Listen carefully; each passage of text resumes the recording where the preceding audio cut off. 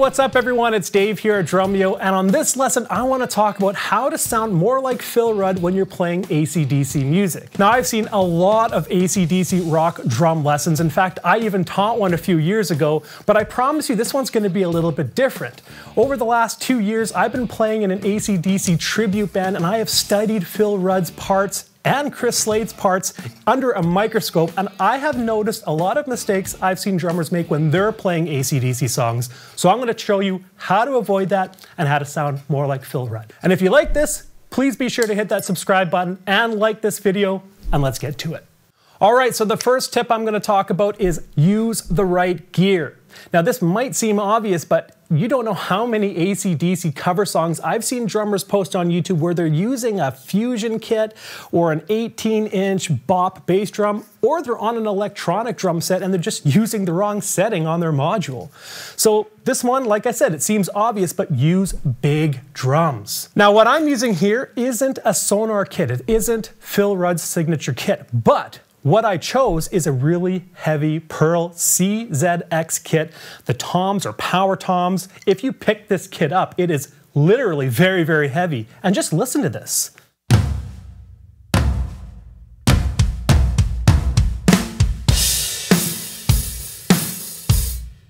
Like that just sounds really, really beefy, and I love the power of the toms. You gotta think about the song Thunderstruck. You want thunderous toms here. You want a kick drum that hits you in the chest and a snare drum that slaps you in the face. And another thing is your cymbals. If you're using dark energy cymbals or a nice Manhattan ride, throw those out and get yourself some nice heavy rock cymbals. Now the cymbals I'm using are actually the ones that Phil Rudd uses, which is the Peisty 2002s. They sound great for rock, they're nice and thick.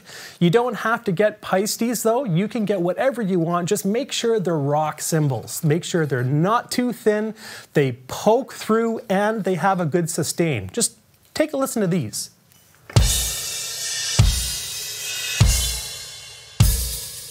And the last thing to consider is your ride cymbal. When was the last time you heard an ACDC song where Phil's riding on his cymbal and you can hear that ping? It doesn't really happen. So make sure you have a ride cymbal that you can really lay into and it has a nice wash to it. This is the 24-inch Big Beat 2002, and listen to how it sounds when I dig into it using the edge of my stick.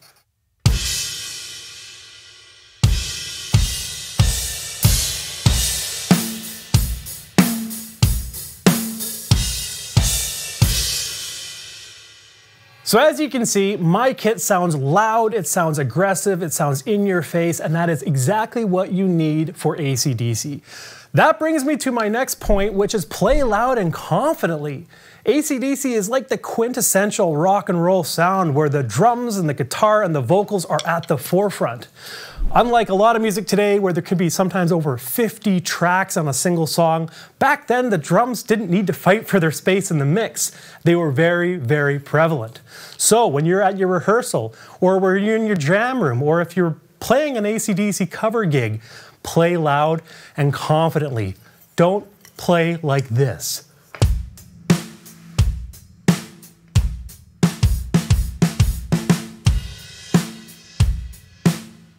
No, play like this.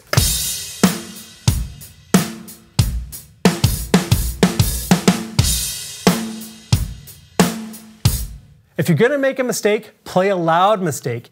Remember, this is rock and roll. Let the guitarists and the vocalists turn up to you in this situation rather than you turning down to them. Now this brings me to my next point, which is master your kick and snare. Now it's no secret that ACDC beats are fairly simple. You know, kick on the 1 and 3 for the most part, snare on the 2 and 4.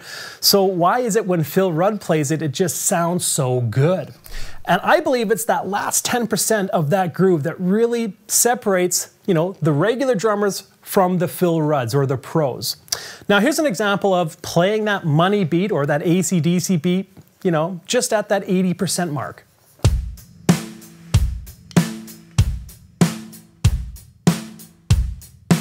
It's there, you can hear it, you're playing the correct notes, but it doesn't really hit you where you need to. So instead, take some time and really dig into your bass drum. Make it hit you in the chest. What I'm doing here is I'm putting a lot of weight on my pedal. I'm also burying my beater. Shh. But it creates a really good punch. Listen to this.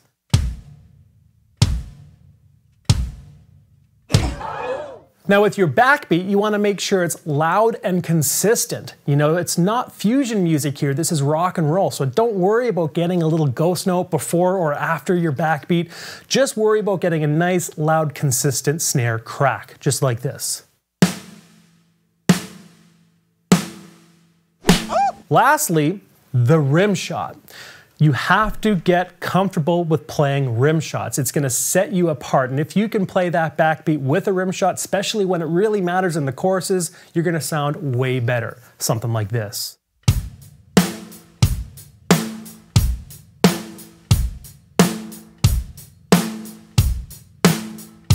Practice this beat in multiple tempos. This is a beat that you're going to be playing a lot of if you're playing in an ACDC tribute band, so it's not okay to just practice it at one tempo. Practice it 90 beats per minute, practice it 95, 100, 127. You know, all these tempos just to get so comfortable with them. Another tip is to practice these beats with crash shots on the downbeat and crash shots on the snare, on the backbeat, something like this.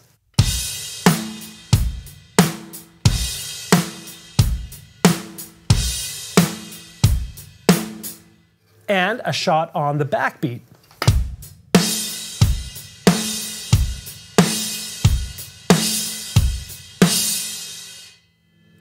Now the reason why I say practice those is you're going to be playing shots on the downbeat and on the backbeat quite often in many ACDC songs, so get comfortable with that.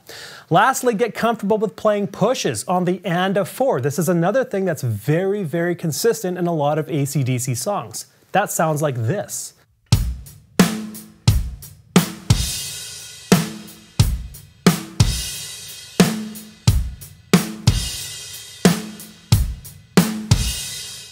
So if you can get really comfortable and get that beat to sound really good with the crashes on the one, the crashes on the backbeat, the crashes on the push, with the solid bass drum and a good crack, you're that much closer to sounding like Phil Rudd.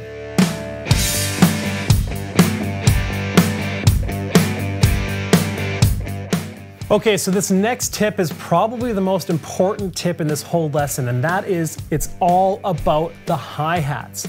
The one thing I learned in playing all of these ACDC songs is the kick and snare are where that groove lives, but what differentiates song after song after song is what Phil does on the hi-hats. There's a lot of little nuances that a lot of drummers don't listen for when they're playing an ACDC song. And I see a lot of drummers just play regular 8th notes on their hi-hat like this. For every ACDC song, but you have to use your ears and listen to the texture that's going on in that song so you can make the right decision, change what your hi-hats are doing to sound like that song. Now, one of the most obvious ones is Thunderstruck. Let's take a listen to that and really focus on what the hi-hats are doing here. Check it out.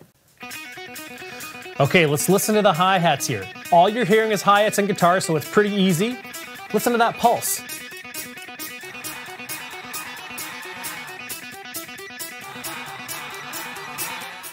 So what's happening there is Phil isn't just playing 8th notes like this. He's got some sort of life with that. So if you want to play Thunderstruck like Phil Rudd does, don't just rock 8th notes consistently like you might do for other songs. Put some life into it like this.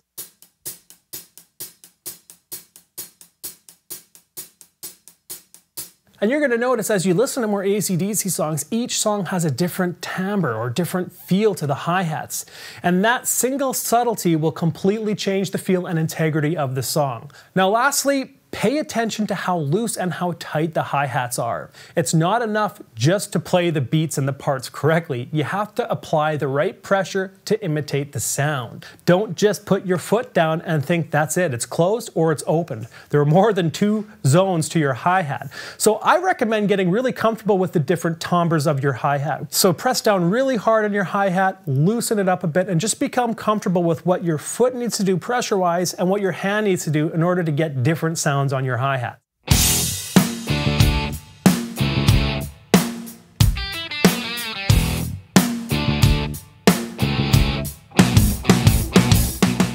So once you got your hi-hat game under control, the next tip I'm going to talk about is learn the correct shots and fills.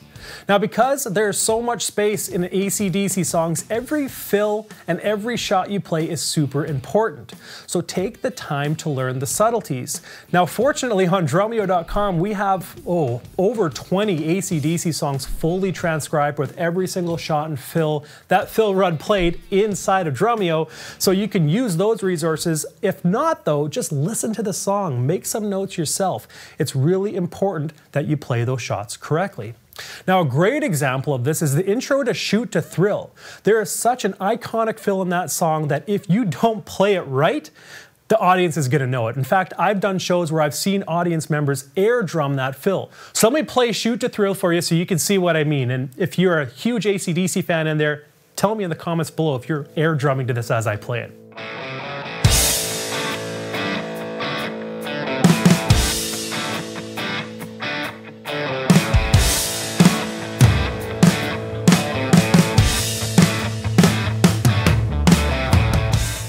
Alright, here's a tip for you drummers out there who are wanting to play in a cover band or an AC/DC tribute band, and that is to use tracks. Now, obviously Phil Rudd didn't use tracks, but they had the money and the machine behind them to actually bring cannons and a massive bell to their show.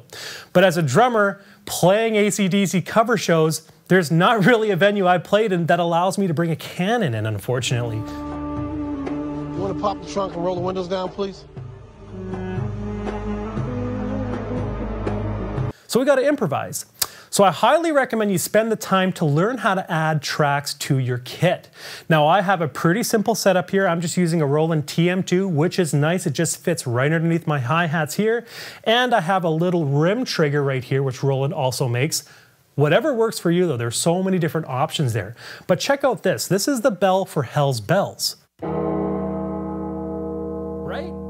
How are you going to play Hell's Bells without that bell sound? And you can't rely on your Angus or your Malcolm or your Brian to hit those shots. You're the drummer, you're sitting in the seat. Why not you take the initiative, get tracks going, however you want to do it, but get that bell in there. Another track that you can't go without as an AC/DC drummer is this. A cannon. You need to have a cannon for those about to rock. You cannot play For Those About to Rock without a cannon. And this cannon is great. There's so many wave files that you can find on Google for a cannon sound. Now, in this lesson, I have included both that bell wave and this cannon wave for you to download so you can add them to your track. But if you want, go and find your own. I think I put 2 or 3 cannons together that I found on Google, and it sounded great. Especially when you play your floor tom and your kick drum at the same time. Listen to this.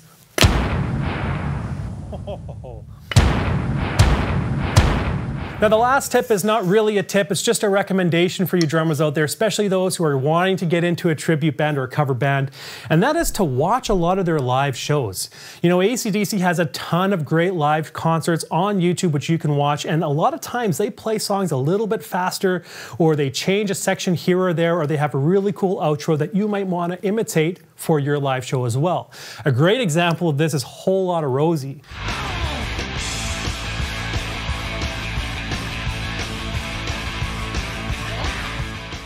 I can't listen to Whole Lotta Rosie, the album version, anymore after I've played it live and watched their live version, because their live version is so much faster, there's so much energy, and my goodness, it's like the better way to play the song in my opinion.